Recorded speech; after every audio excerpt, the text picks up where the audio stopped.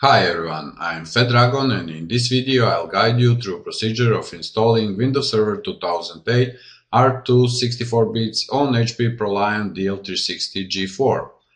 And immediately question arises, why you would need a video tutorial to install Windows when everybody knows how to install Windows?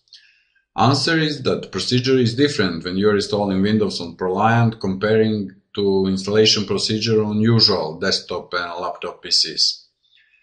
When you install Windows Server on ProLiant server, you should start with something called Smart Start, and it's actually CD which you'll use in addition to Windows Server installation media.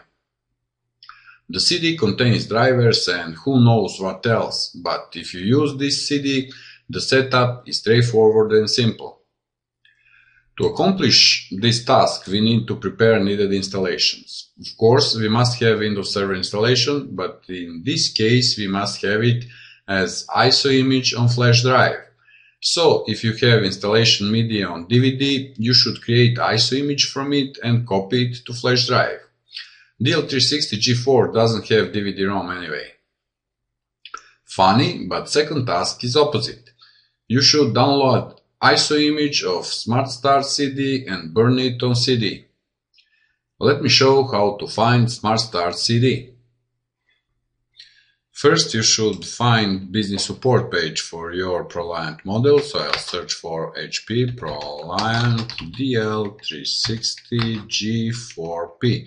It's my model, and the first link is linked to HP Business Support Center for my model, so I'll go there. I'll check again if I'm on the right place by checking model DL460 G4P. Yes, I'm on the right place. Then I'll go to download drivers and software section by clicking this link. And next step is to choose operating system. In my case, this is Windows Server 2008 64 bits, so I'll click this link.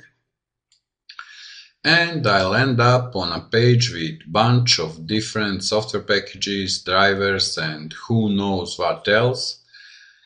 And I'll hit Ctrl F to speed up process and I'll type Smart Start. Smart Start is one word.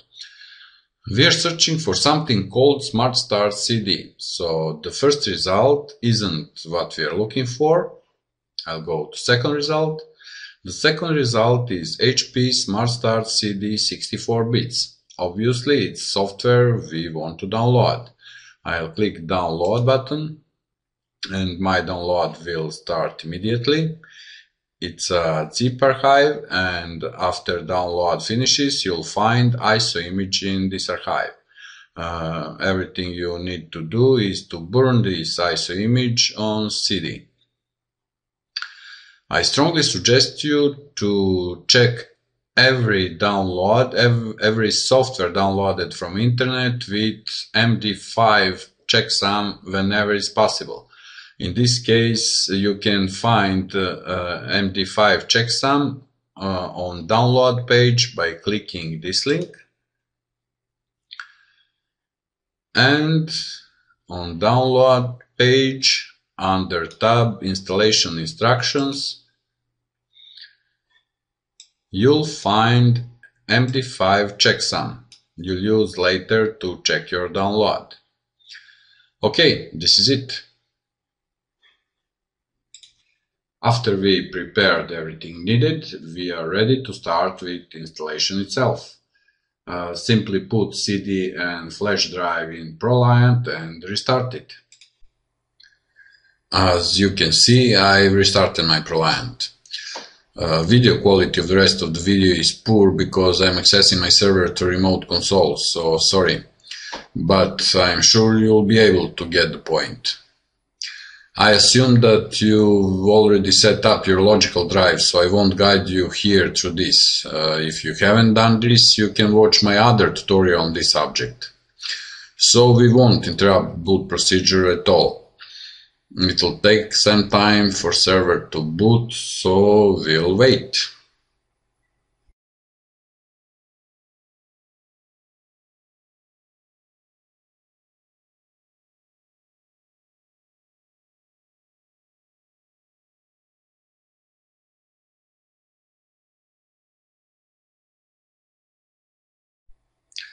At this moment you can hit F1 to speed up process, at least I'll do.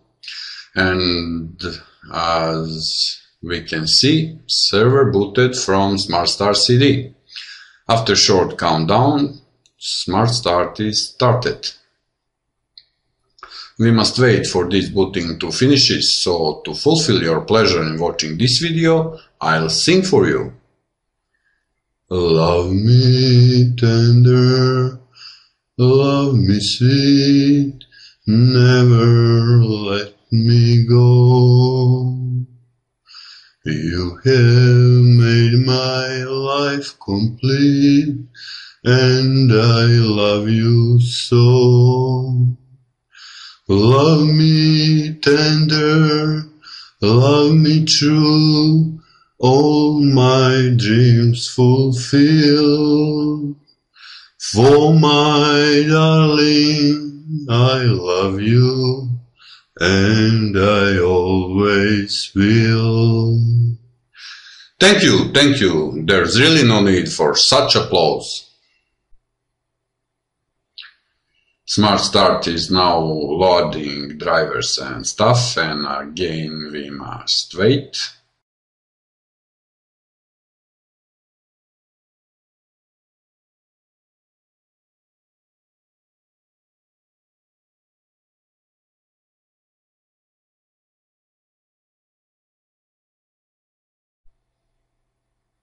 And it is loading something again. And finally we've reached the setup wizard.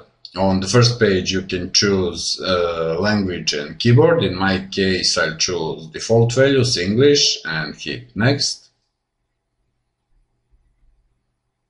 The second page is really great. I encourage you to read it, but I'm in a hurry, so I'll just click agree. And here we should choose what we actually want to do. Since we want to install operating system, we should choose the first option. But if you see an exclamation mark icon instead of this pie chart icon, it means that your server is not ready for installing. And the most likely reason is that you haven't created logical drive. You can do this through this wizard by choosing System Erase option, I think, or by hitting F8 while the server boots. I'll explain this in my other video. Since everything is okay for me, I'll simply click install.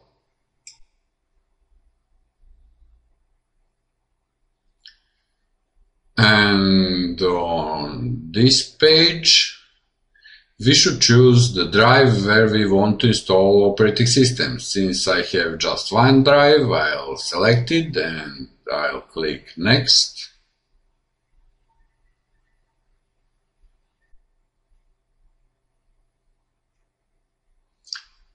Here we should choose the operating system we want to install. I'll search for Microsoft Windows Server 2008 R2 64 bits Enterprise Edition. I'll select it and click next. Next step is to point to operating system media source. Since we made ISO image, I'll choose ISO image format from this second drop-down list. And since our ISO image resides on USB key, I won't change anything in the first drop-down list, so I'll simply click next.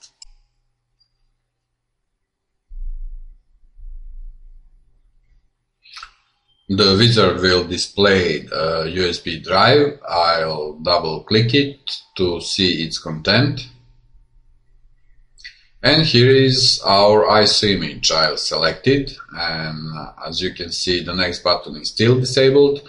It will take a few moments for system to check the ISO file, and after file is checked, next button will be enabled again, and I'll click next.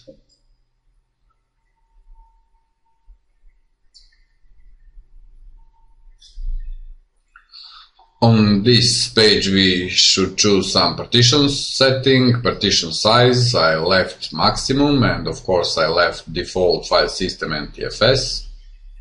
Click next and enter some basic information. Computer name SWS Noisy, appropriate name, administrator password, retype administrator password, organization name, SWS stands for Smart Web Solutions, owner name, of course, Fat Dragon, and I'll choose my time zone from drop-down list.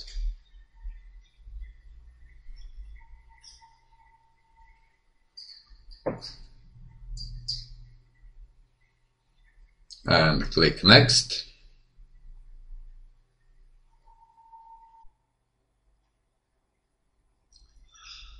As you can read in the note on this page, this information is used to configure the server we are installing to communicate with and be managed by a central management server or CMS or hosting device.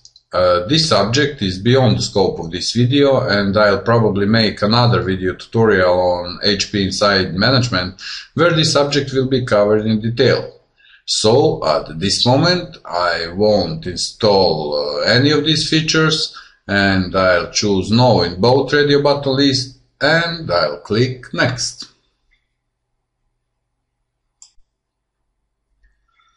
Here I left default value, Express installation mode for ProLiant support packs, and I'll click Next. And there is warning that after clicking Next, operating system will be installed and all drives will reset. Of course, we already know that, and I'll click Next. And setup finally started. It'll take some time for setup to finish all necessary steps. It'll take probably about 10 minutes.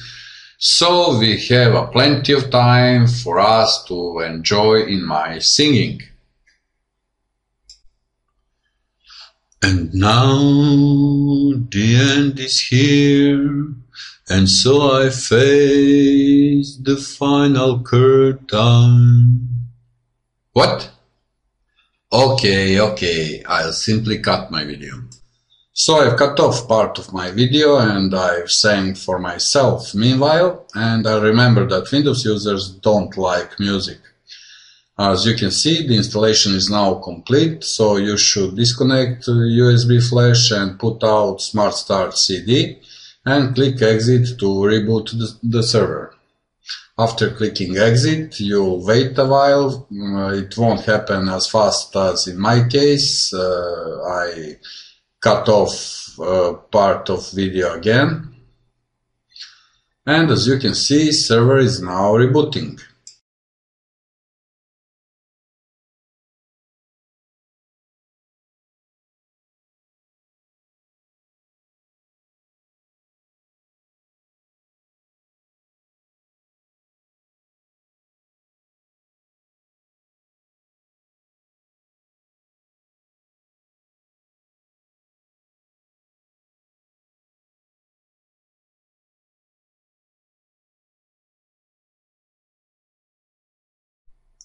Again, you should hit F1 to speed up procedure, so I'll do.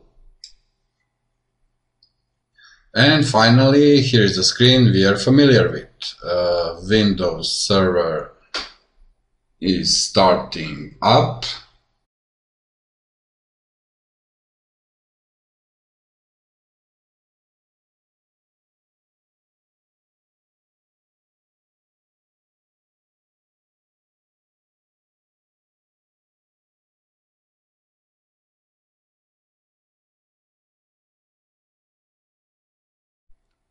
And here is Microsoft Windows software license terms. I strongly suggest you to read this text in detail. It's very funny, you will enjoy it, and after reading you can continue with installation of Windows Server. I won't guide you through further steps because I assume that you already know how to do this.